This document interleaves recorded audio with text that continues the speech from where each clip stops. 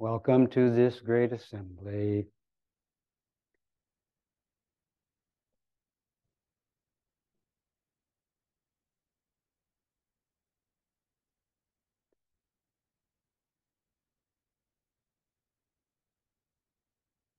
About 51 years ago, some of the people in this room moved into this valley to live and practice together.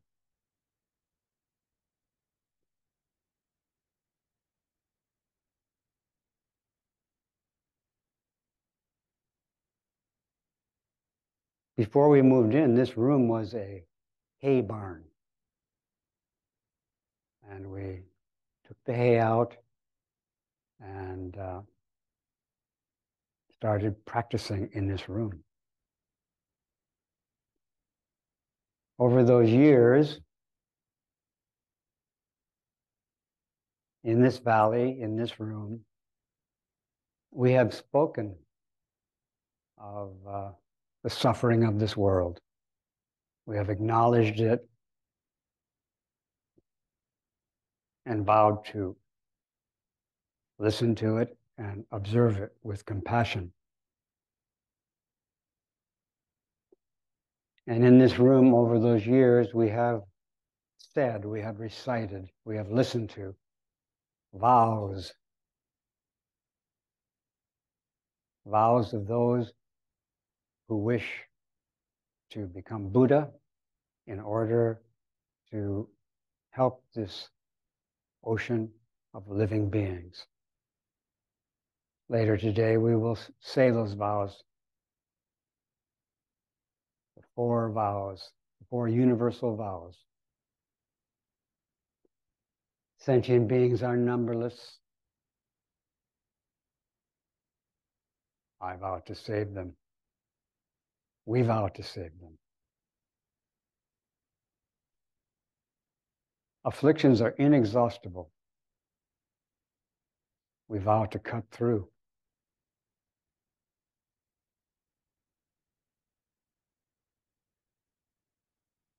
Dharma gates to the truth, are boundless. We vow to enter them.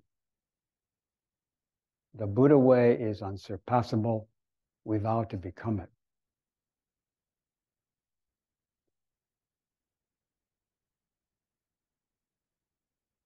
We call these bodhisattva vows for those who are in the process of realizing perfect awakening. These vows are quite similar to the vows of those who have realized awakening.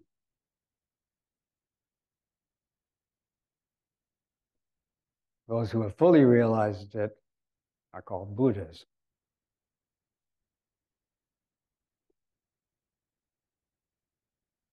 Buddha is a Sanskrit word originally, which means awakened or awakened one. The root of the word is bud, which means to awake. So the Buddha is the past participle of bud. And the word bodhi, which means awakening, is also based on this root.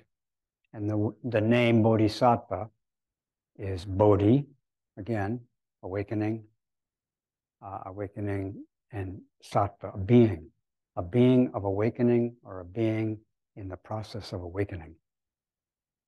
So the Buddha also has vows, had vows and has vows, but you might say the Buddha's vows a little differently. Rather than become the Buddha way, the Buddha's maintain the Buddha way. And rather than enter all Dharma gates, they have entered. And rather than cut through, they have cut through all afflictions and liberated all beings. So in this valley, we often say these vows. We also say in this room often, we speak of our unceasing effort to free all beings so they may dwell in peace and harmony. We speak of that unceasing effort. We aspire to that unceasing effort.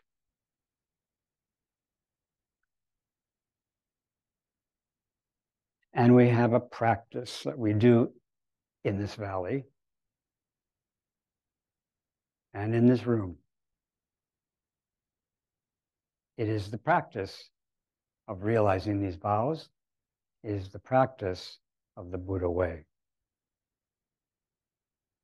And also we have a family style word, or two words that we use to express the whole Buddha way, the whole way of freeing beings so they may dwell in peace, and so on. And we call this practice just sitting.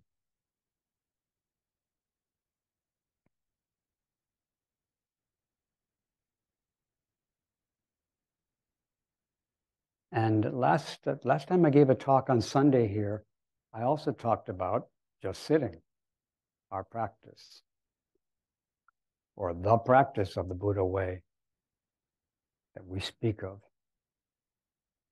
And I said, I think during that talk, I said that this just sitting is a radiant conversation.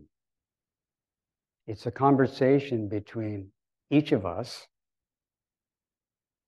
and all Buddhas. It's a conversation between each of us and all beings. The just sitting includes everyone in conversation, everyone in wholehearted communion. That's the just sitting. Since it's a conversation, since it's a communion, we don't do the communion. It's done together. We together enter the communion. In reality, we do. And even though in reality we are entering this communion moment after moment, we need to actually offer our moment by moment human activity to what we're already doing. We need to offer our body, speech, and thought to this conversation. Otherwise, even though it's always going on, we don't realize it. That might be called an irony. That we maybe don't, it's kind of ironic that it is necessary that we do something that we're already doing. That we offer what we're doing to what we're already doing in reality. When we sit in this room and any room, when you sit, you can offer your sitting. You can offer your posture, your sitting posture, as a token of everything. This individual body is offered as a token to the just sitting of the Buddha.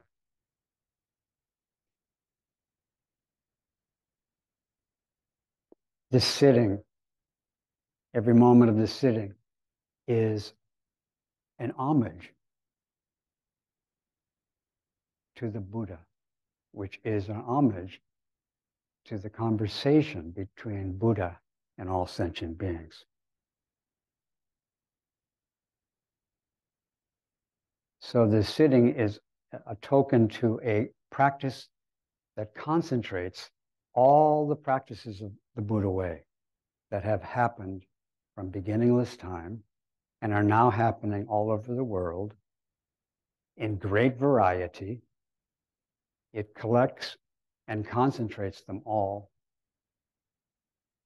or it concentrates on collecting them all. And this is called a meditation. It is called a samadhi, a state of gathering and collecting into one.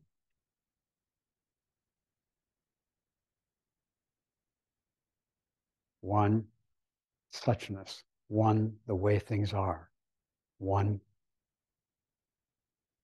universal, vast, and unhindered communion, which in this unhinderedness and vastness, it is radiant. It is ungraspable. There's no place to get a foothold.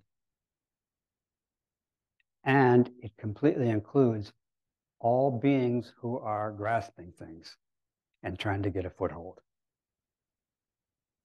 And many people in many traditions do practices where they feel like they personally can do the practice by themselves and that they can grasp the practice and they can get a foothold in the practice.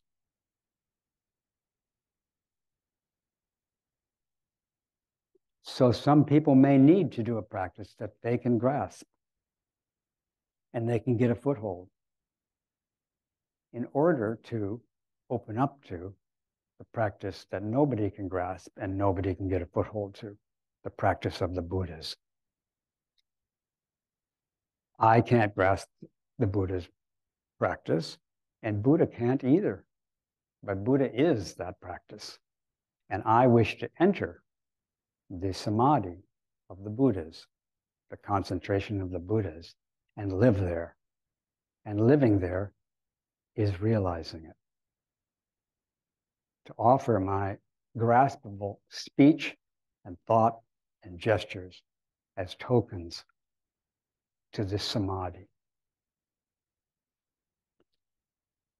Again, in this samadhi, all the different practices that you may have heard about in the Buddha way and other traditions, they're all living together in harmony. They're not obstructing each other. They're helping each other become the truth. Even unwholesome activity and all kinds of delusions are in this samadhi. But in this samadhi, they are in conversation with awakening. Awakening is embracing them and sustaining them so that they may be free. Awakening is also embracing and sustaining all skillful, wholesome activity. It's embracing wholesome activity too. All the wholesome activities are in this samadhi called just sitting. And those wholesome activities, those wonderful, skillful, compassionate activities are also embraced and they're also liberated, because even wholesome activities we can try to grasp them. Some people, without trying to grasp anything, surprise themselves and do something really lovely and wholesome. And they're very happy about that, and then they try to grasp it, which is a defilement of the goodness to grasp it. Rather than saying thank you, you say, I'm going to keep it. Or rather than just saying thank you, try to get more. So the deluded mind can defile anything. However, that defilement in this samadhi is in intimate communion. And that communion is the samadhi, and that communion liberates all beings in the samadhi,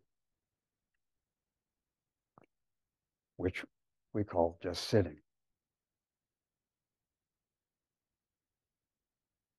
But once again, many people are not ready to just do a practice which is a token of everything. They want to do something.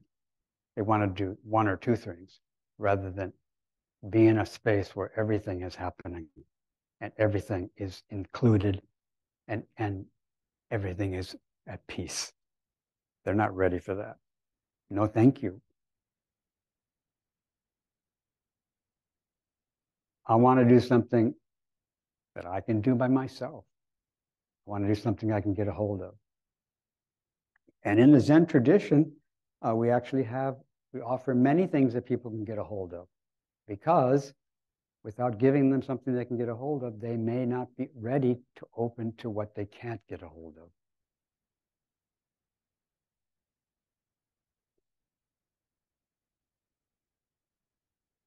And actually, Zen is somewhat famous for having teaching techniques or teaching opportunities called koans, which are like public examples of awakening that people can be given in words or in writing, and they can contemplate these and they can get feedback from teachers about how to work with these stories, which they can initially they feel like they can grasp.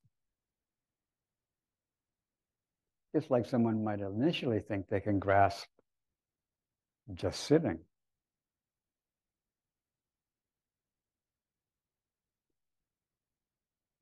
But as you just sit, as you practice this just sitting, you gradually realize that it also is kind of like, it's ungraspable.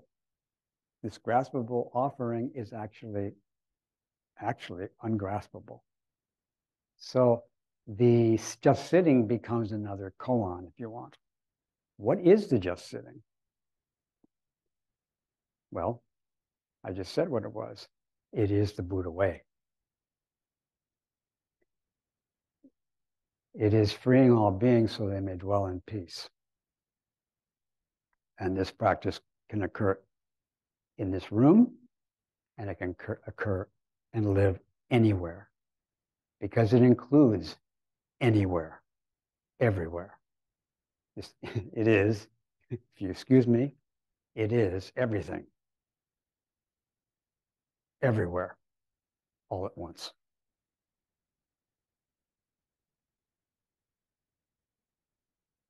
Our life is actually everything, everywhere, all at once, and just sitting celebrates the reality.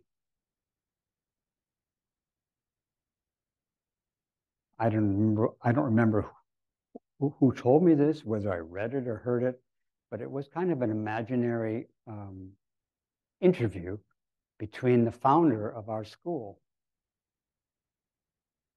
Dogen Zenji, who lived in Japan long before there were talk shows. But so the image is kind of like somehow a talk show host managed to get this ancient teacher to come on his show and asked him questions about Zen.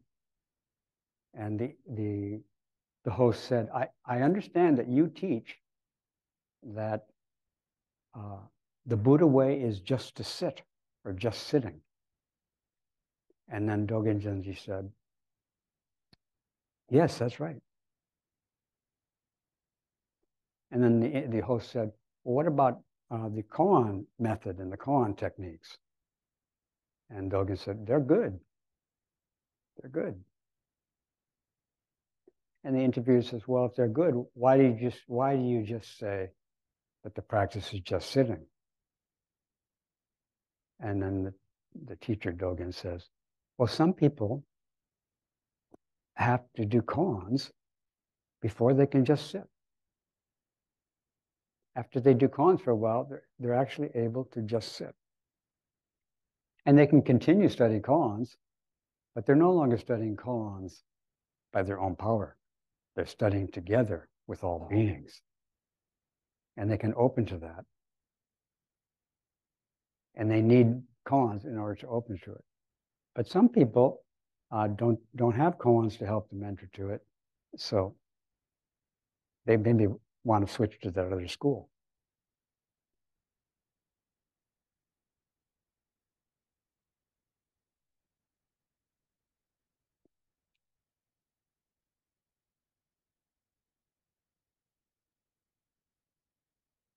Where you can get something and do it by yourself. Leave me alone. Let me do this by myself. That's part of our evolution. We have, as children, we have to do that. Let me do it myself. There's this girl I take care of. Now she's a pretty big girl. She's almost 12. But when she was younger, she would try to do various things like unscrew a jar or something. And then she might have some difficulty. And I would say, would you like me to help you? And she said, no, let me do it by myself. And then she would try. And sometimes she would succeed, and sometimes she would not. And if she didn't succeed, she sometimes would say, I need help. And I said, do you want me to help you unscrew it? And she'd say, yes. And then I would help her. But she had to try herself to realize that she needs help to do certain things.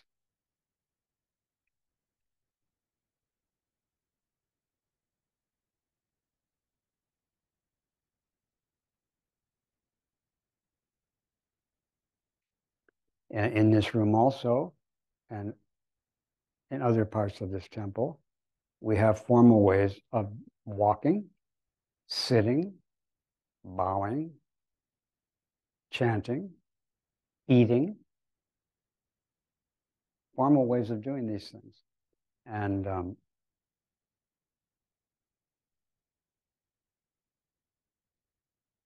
people come in here and try to learn those forms, but sometimes it takes a while before they can learn it or remember it. For example, when we walk formally in this room, we try to stand upright. And also we put our hands into a particular mudra, hand mudra, which is we put our thumb down and wrap of our left hand and wrap the fingers around it like this. Then we place it around our sternum, and we take the right hand and cover it and put the thumb of the right hand on top of the crease behind the thumb of the left hand and place it here, and also hold the arms a little away from our body. And we walk in this posture. That's the formal way.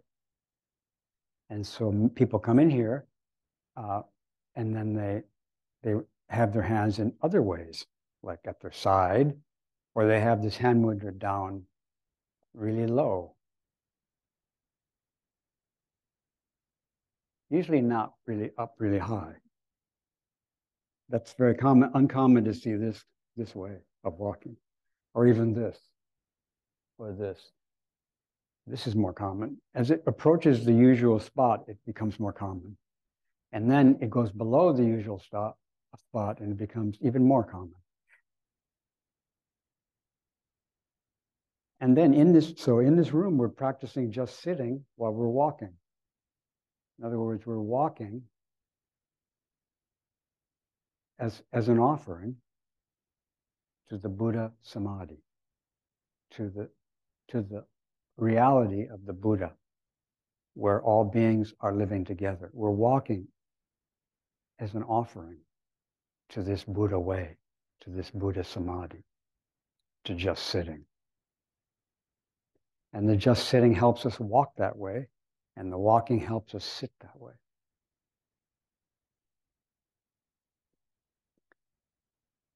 I think it was quite recently, like last weekend, we had a one-day sitting here where people came and sat and walked in this room. And some of the people were, during the formal walking, their hands were in these kind of informal places. And some of the senior people here were observing that, but they weren't sure. They weren't sure if they were invited to help, to give people help. They weren't sure.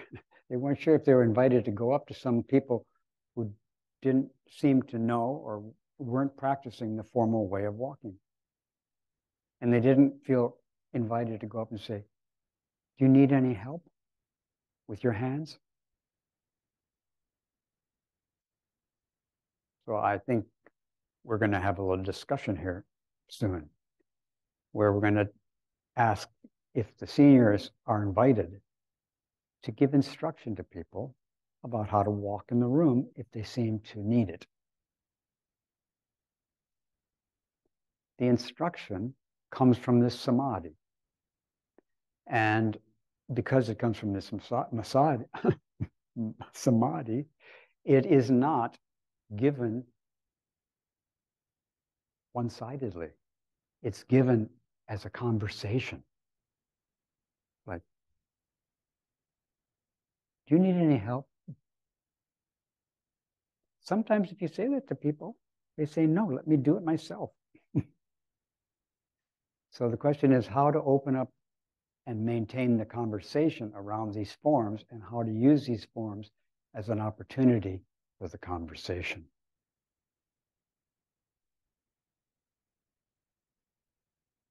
Sometimes we also offer posture suggestions while people are sitting. However, we're careful to do that because we don't usually touch people without asking them.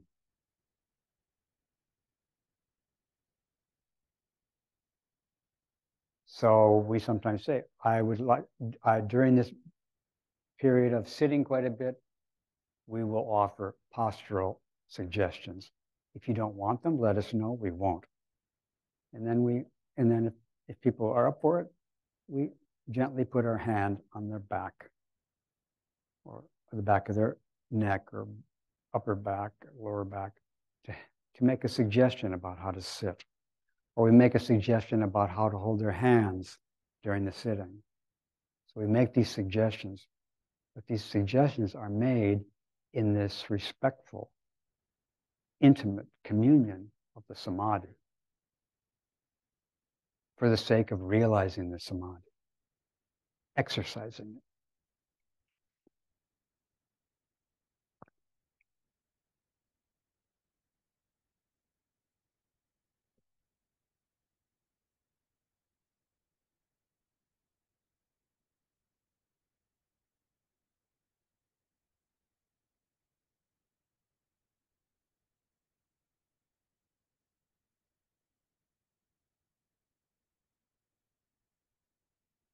Sometimes sometimes when I'm sitting and I'm also talking, I sometimes sing. And someone recently said to me, you know, it might be good if you got a pitch pipe. And actually, I do have a piss pipe, a pitch pipe. I do have one, but I forgot to bring it. So I'm going to sing this song, and I hope it isn't too irritating if I'm off key. And it's a song about the way enlightenment, radiant wisdom, interacts with delusion and confusion and affliction. It's a song about that, I feel. It's a song I heard when I was quite young, like 7 or 8, but I remember it. And I liked it when I was 7 or 8, and I still do. And now I see it in a new way. I see it as what is the way we relate when we're in samadhi, when we're in the Buddha way. So please excuse me if this song is off key.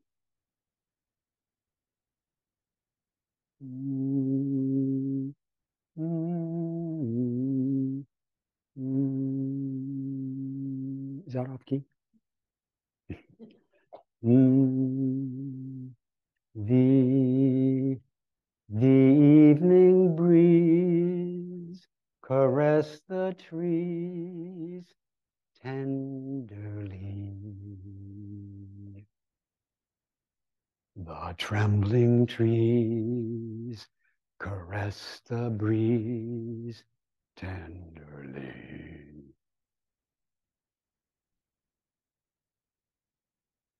That's the way it is in the samadhi. Everything is tenderly, respectfully, wholeheartedly embracing everything else. And that is the light of Buddha's wisdom, which frees all beings. It's always going on. It's a question of offering and aligning with it and requesting it. And then by the power of that great Buddha wisdom, we enter the samadhi and we live there with all beings and do the work. The very simple work, which is inseparable from infinite complexity. The one practice, this samadhi is the one practice samadhi. Just sitting is the one practice concentration. And it embraces infinite variety of practices.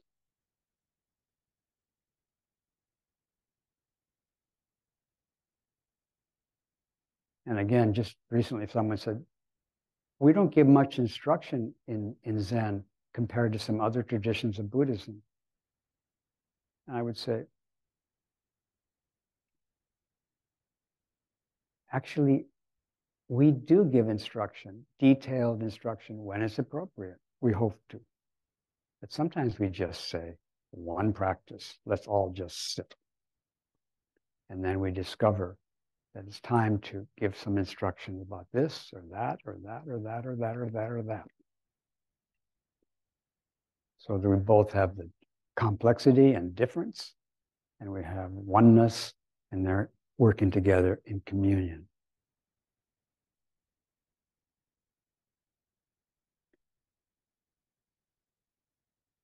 So I ask if, do you want me to help you with that?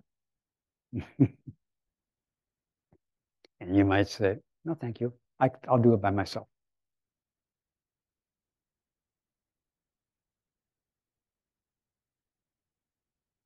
Also, sometimes in this valley, we might see someone who looks lost.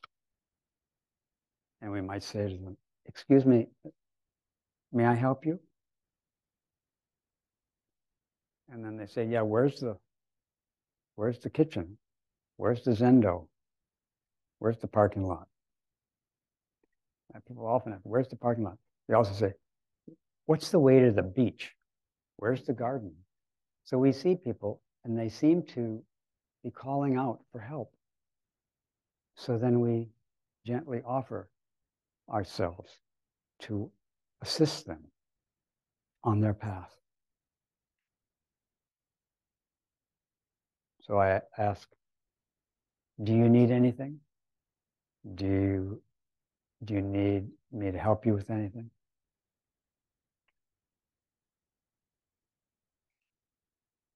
And that's just, what do you call it?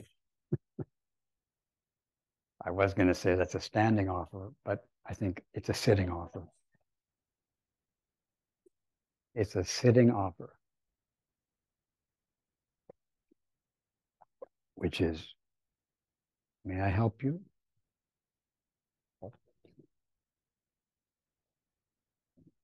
Also, just, yeah, on Tuesday, I went to visit.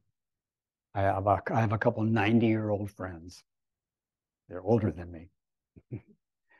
And the wife of one of my friends said, are you still teaching? And I said, what do you think?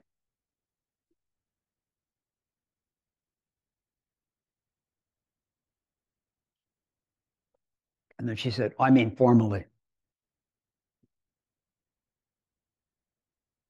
And I said, yeah. I'm formally teaching. Like, this is kind of like formally teaching. But when I see somebody wandering around who seems lost and I say, may I help you? That's kind of, I guess, informally teaching, you might say. And sometimes if they say, I'm looking for such and such, and sometimes I say, oh, I don't know where that is. So the way I teach sometimes is I say, I don't know.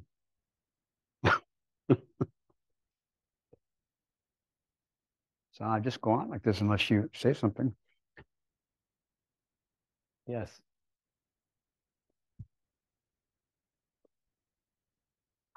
Thank you. I feel helped by the word token, and I wonder if you could help me understand that more fully. Yeah, token is like something offered as a representation of something else. So this posture is offered as a representation of Buddha's sitting. This particular thing is a concrete, phenomenal offering as, it's offered as everything. This is the way I give everything. And I don't wish to, I don't wish to fix this up in order to make it a better offering. It's just this offering. Now, if I thought that other way, I would want to make that an offering too. Did that address what you offered? Yeah, thank you. You're welcome.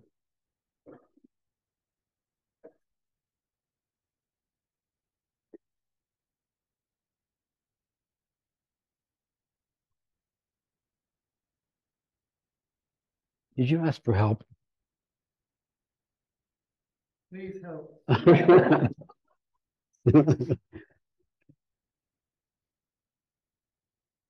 Did you ask for clarification? What did you ask for? Yeah, you kind of asked for something, didn't you? I did. I didn't feel too much like I was trying to get something. I was asking for help to understand more fully what it would mean for me to understand my body sitting as a token. And we'll continue to sit with that. Yeah. So you can have your sitting just be an offering to the Buddhas and to all sentient beings. But you can also recognize that it's an offering as a token also, because you're actually offering it not only to the Buddhas, but as the Buddhas. You're not only offering this body to all beings, but you're offering it as offering everything to all beings. So token is a type, maybe you could see it as a special type of gift, which is meant to convey everything or something other than just its own simplicity. So we have a very simple practice, which is offered in a basically vast way. And I came back to you because I thought, well, this is the abbot of Zen Center, and if he can ask for help, then maybe all of us can do it. It's not a sign of, I don't know what. I don't know. It's not a sign of like some insufficiency that you ask for help. Doesn't mean you're lacking when you ask for help. It doesn't mean you're trying to get anything when you ask for help. You're asking for help to give people an opportunity to help you. And people often do say to me, do you need any help? Or do you need help with something? And I often think, I need help with everything. And that pretty much ends the conversation. But I do, I need help with everything. And it's given to me. So everything I do is because all beings are helping me. So if you ask me, do I need help with something? Yes. With everything, everywhere, all the time.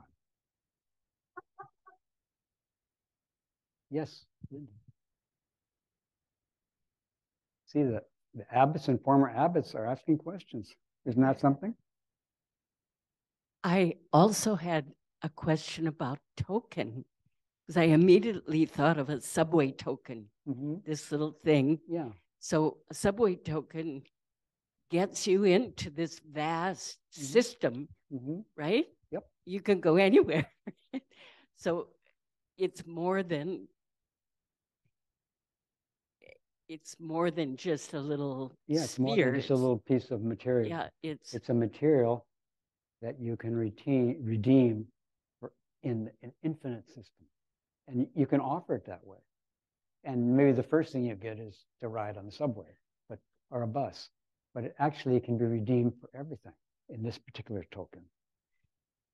So that was the first thing I thought about tokens. The second was like giving someone a gift and saying, this is a token of my appreciation. Exactly. So this flower bouquet, but what I hear you saying is the flower bouquet is symbolic of something that's inconceivable, token of my, but also is the inconceivableness itself. So I offer these flowers as a token of my appreciation, but I also offer these flowers as offering you everything as a token of my appreciation. So I want to offer you flowers, but I also want to offer you much more. I want to offer you everything for my appreciation, but I use the flowers as a token. And tomorrow, maybe I'll shine your shoes as a token of my appreciation. All the things we do are tokens, but we can understand they're tokens of everything to express our gratitude, our appreciation, our respect. So it's dynamic because the particularity is a token of this, but also the particularity is a token of everything. Thank you. Thank you for bringing this out. See, they're helping me. Reb, Yes. do you need any help? I need help with everything. And you're helping me with the microphone. Thank you.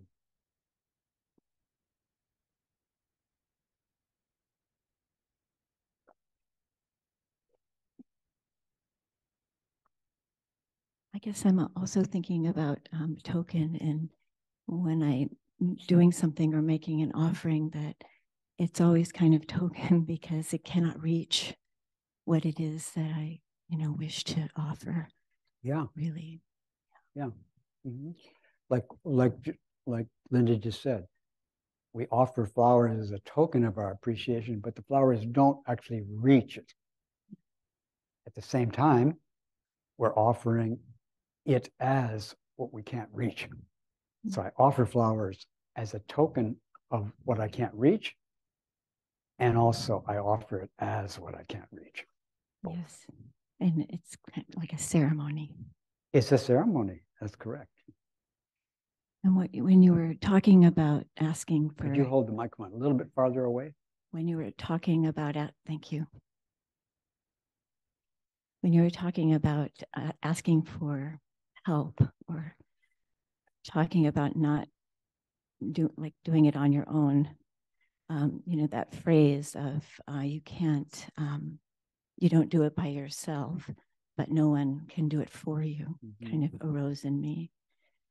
And I guess I'm wondering about the part that is kind of like personal responsibility in the context of not being able to do things on your own, or the reality that we're all doing this together. You're asking about the relationship between responsibility and the teaching that we don't do things on our own?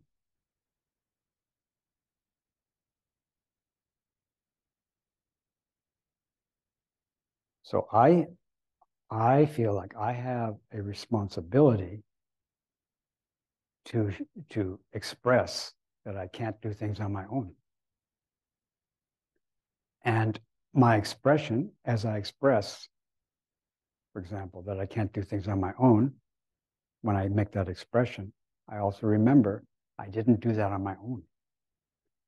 And often when I do express that, I feel like I'm expressing it because I was asked to express it. I couldn't actually express it until that person requested me to say, I can't do this on my own.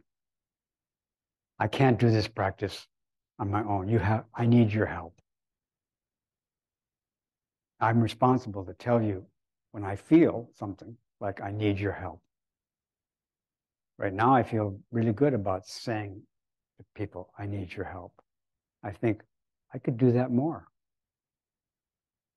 But again, I didn't think these thoughts by myself. You drew them out of me. You pulled them out by your offering to me.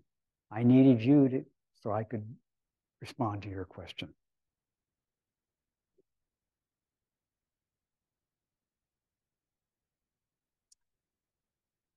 And I feel responsibility to live that way.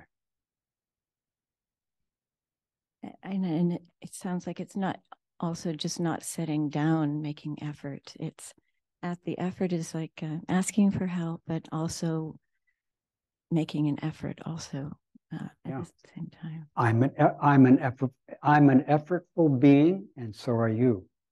And because I'm an effortful being, I need to make effort. And also the effort I make, I'm helped.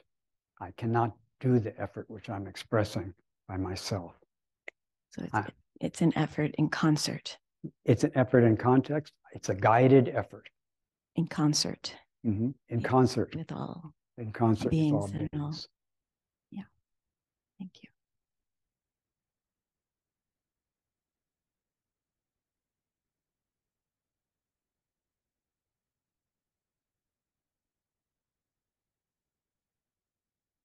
Thank you for your talk. And I wanted help understanding what is so important about the exactitude of the posture.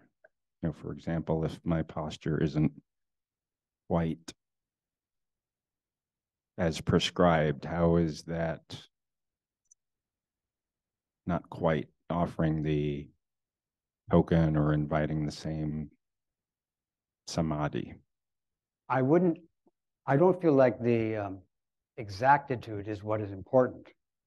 I think the exactitude of a form is an opportunity to realize that we're not doing it by ourselves. It's a point where the form is expressed this way, and there's another being who's with us practicing it, and the exactitude gives them what do you call it? A conversation piece.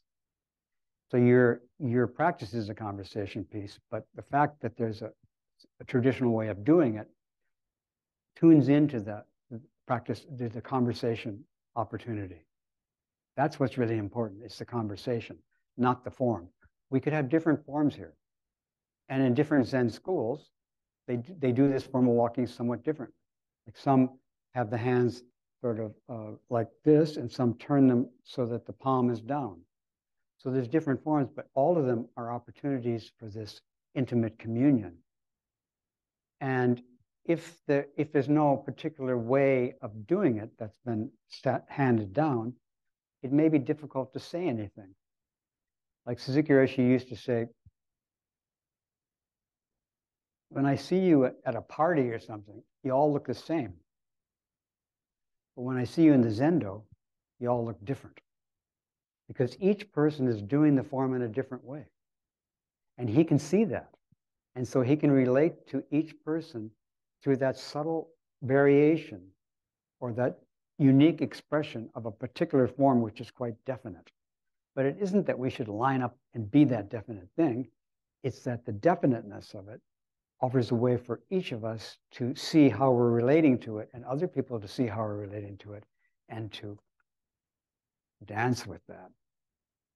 And see if we can do that in a way that's uplifting and liberating rather than trying to tell people to be this way and get them to be that way, which we will, of course, never succeed at anyway.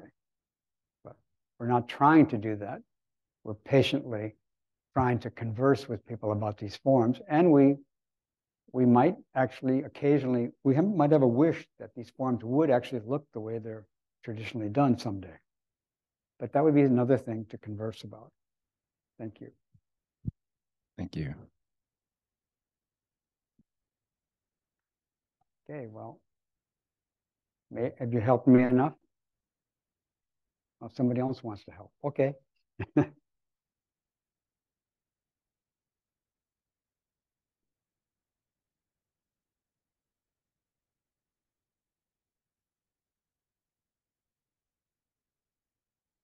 Thanks for the talk. You're welcome. My question is, if somebody asks me for help, if I give out an answer or I give out a token, how do you know it's a right one for this person? Because sometimes I feel you don't know if it's a good advisor or not. I'm having a little problem hearing it. Would you mind if someone else rephrased it? Or please correct me if I'm wrong. I heard you say, ask the question, if you're giving a token, if you want to help someone, how do you know if it's actually what you're giving, what you're offering is actually helpful or not? I don't know. I do not know. If it's the right token to offer or not. I don't know. I do not know. that's part of offering a token, is that it isn't this token is the right token and it's, you know, it's going to have the right effect. It's just, this is my offering. I don't know that my gifts will be helpful. Do I want them to be helpful? Yes. I bet I don't know that they are. I do not know how my gift will actually work for the situation, but I want it to be really beneficial. And yeah, like right now, I want this to be helpful to you, but I don't know. And I'm not just offering it to help you. I'm offering it to help everybody. I do want to help you. I want my life to be helpful to you, but not just for you. I want it to help everybody. Somebody said to me one time, "Do you love me?" And I said, "Mm-hmm." And they said, "But you say that to everybody, right?" I said, "Mm-hmm." So I want to help you, but I want to help everybody. And please accept that I'm not just wanting to help you, even though I really do. And also, I don't know if I'm helping you and everybody, but that's my bodhisattva vow. And I want feedback. And people sometimes say that was helpful or that wasn't. And that also is part of my ongoing experience of people telling me that was or that wasn't. But when they tell me it wasn't, it doesn't mean I know it wasn't. And if they tell me it was, it doesn't mean now I know it was. I do not know. So excuse me, but I'll tell this story one more time. One time a friend of mine, and as a matter of fact, it just happened to be one of these 90-year-olds that I visited on Tuesday. I visited two 90-year-old friends. And one of these friends had told me quite a while ago, he said, "You don't know how you help people. You don't know how you're helping people. You also don't know the impact of your teaching," he said to me years ago. And when he said that to me, I thought, that's right, I don't. I don't know how I'm helping people. I have some idea. I heard somebody say I did, but that's not necessarily how I'm helping. That's just what they said. And then he told me an example of how I helped that I didn't know anything about.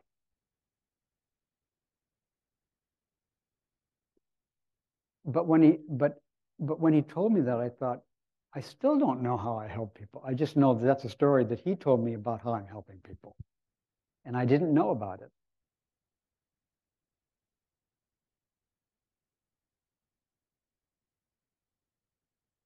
So the story, I'll try to tell it not too long.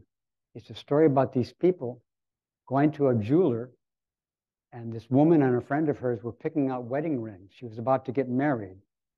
She went to a jeweler, and she wanted a certain kind of a jewel in her wedding ring. I think she wanted a sapphire of a certain shape. And the jeweler was showing her these different sapphires, and she was asking to see more examples. And he became impatient with her.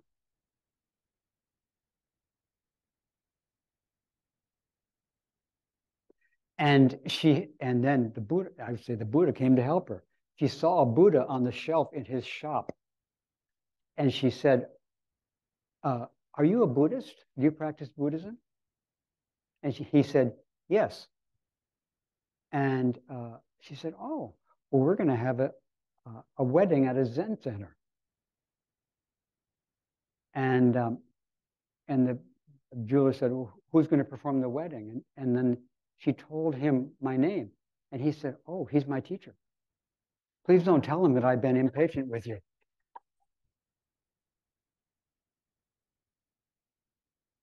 And then he started being really kind to her. And, not, showing her all the things. And she got just the ring she was looking for. And then they told me that story.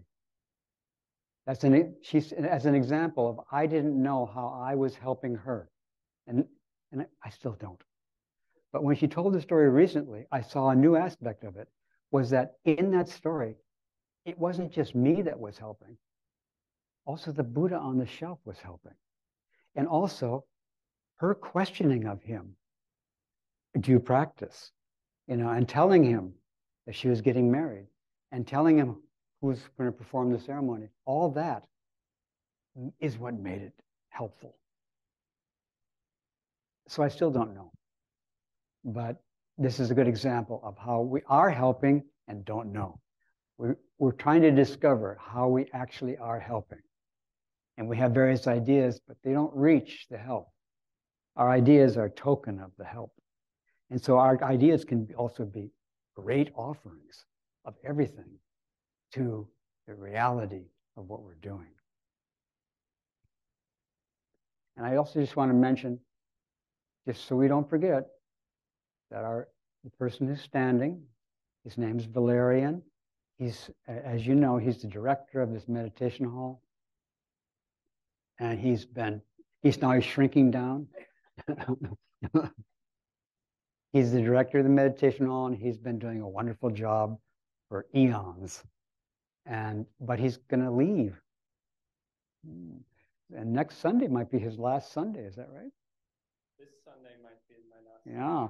This Sunday might be his last Sunday of taking care of all of us. All these Sundays and all these Saturdays and Tuesdays and Wednesdays. He's been doing all this. And thank you so much, Valerian.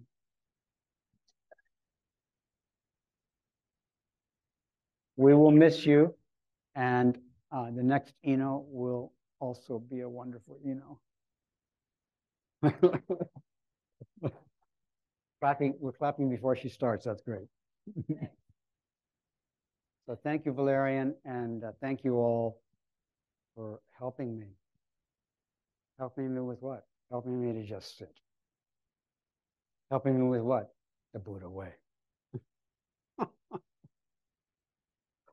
I'm laughing because I just thought of another song, but I don't want to press my luck.